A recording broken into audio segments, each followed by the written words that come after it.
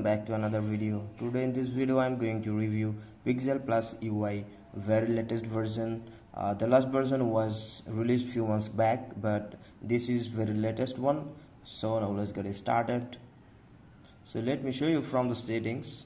I will provide every details, so don't worry about that.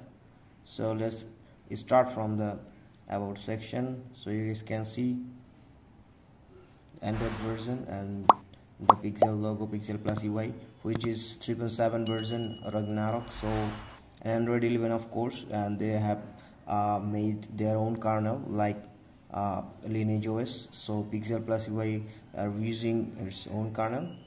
And now let me show you system, and we have latest Google keyboard, and which is really impressive. And we have gestures, you guys already know about that, and this is really working pretty much fine, and every single stuff is redesigned. Here you guys can see the onclite parts. So if you have problem installing any application like Magix modules, then you guys can use this ROM easily, because this is really great. Because you guys can see here the Linux mode, you guys can change the Linux mode like permissive, like enforcing. Let me show you. If you enable that, it will be enforcing, but you need to root your device. Remember this thing, you must root your device, and I have already rooted. And you guys can clear your speaker, and so many customizations. You guys can see sound enhancer, and choose headphones type. You guys can check yourself, no problem.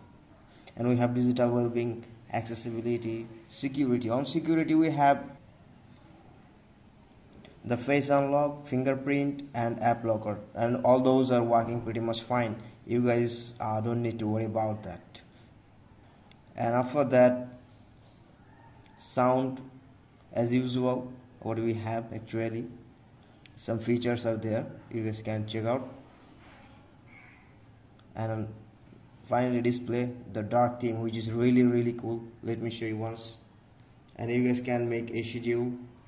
Schedule is available here, and if you want to enable this one, so this is the dark mode, and which looks pretty much fine, and this is really great.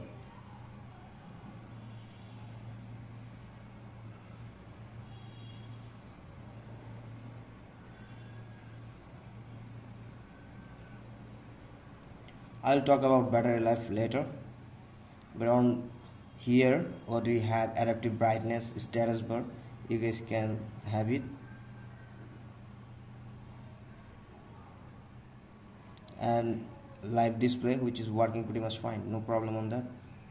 So this is, and you guys can do a color calibration, no problem on that. Picture adjustment, you guys can do that. For picture mode and video mode, live display is working, no problem.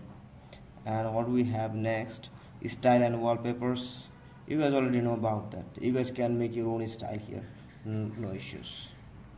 And font size, you guys can change your font size, and you guys can access to rotation settings, auto rotations. If you enable this one, then you guys can set degrees, no problem. And screensaver, lock screen, double tap, full screen, everything you guys can check yourself, no problem. And the final, what we have on customizations, which is Pixelizer. You guys can see here, this is Pixel Plus UI, and this is the information. And thanks to the builder, his name is here, you guys can see. And now let's move on to the features. And double tap, brightness control, icons, everything is just cool here. They have made a different category here, so you guys can easily use. And fingerprint authentication, you guys already know about that. If you want to use your fingerprint when you reboot your device, then you guys can use, no problem. All those things are here, all necessary menus are here, and power menus. So you guys can see advanced reboot is here. So if you want to reboot, or here is the advanced menu, you guys can access that advanced menu here, no problem.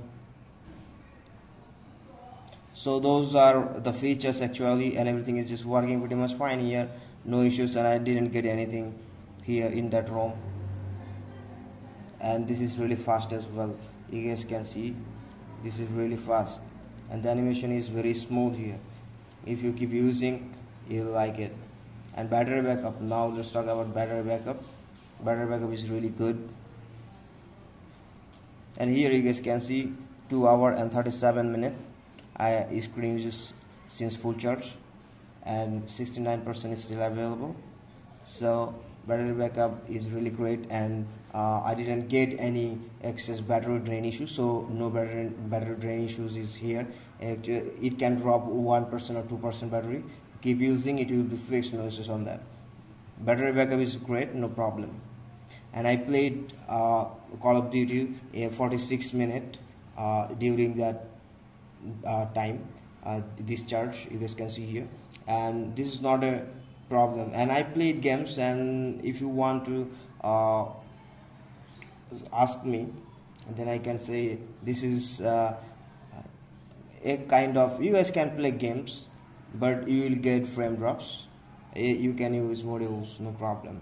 This is but it's playable. You guys can play Call of Duty, no problem, or PUBG Mobile as well, but you will get frame drops some. So this is not a proper gaming ROM, but you guys can use gaming, no problem. And double tap is working, you guys can see, no issues on that. And I am using here Gcam, you guys can see Gcam is perfectly working in that ROM, no problem, any problem. So now let's talk about safety net or some other stuffs, like let me show you CPU throttling. When charge was 87%, CPU throttled to 74%. And let me show you the Geekbench Score, 266982. Single core score is really great, but multi-core score is not so great and not bad.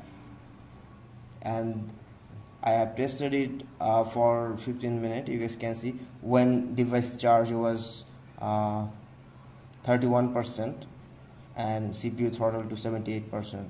So you guys can say when charge was around 87% or 90%, then we get low performance. But when charge battery was 31% or 38%, the performance was great, so no problem. It's up to you guys. This is a perfect ROM for daily drive. You guys can use on your daily life. If you are not a proper gamer, then this is a cool ROM for you, no problem on that. And lastly, I just want to say you guys say about safety net, because I rooted my device, so safety net should be checked. So safety net is failed, and how can we solve that? Let me show you that. First of all, open your Magic Manager and go to setting and enable Magic Site, and then get back, and let me show you another thing, the Play Store. So here it is. So device is not certified. So how can we solve that, the safety net issue? Just press and hold and go to app info and storage and clear. Just clear storage once. So we are done. Now reboot system and check. So I am rebooting.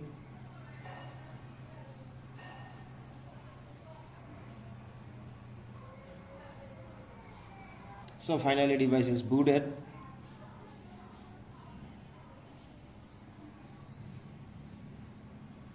And fingerprint is working pretty much fine, no issues on that. And now I will check safety net is passed or not. Where is the safety net? Here it is. And now let me check.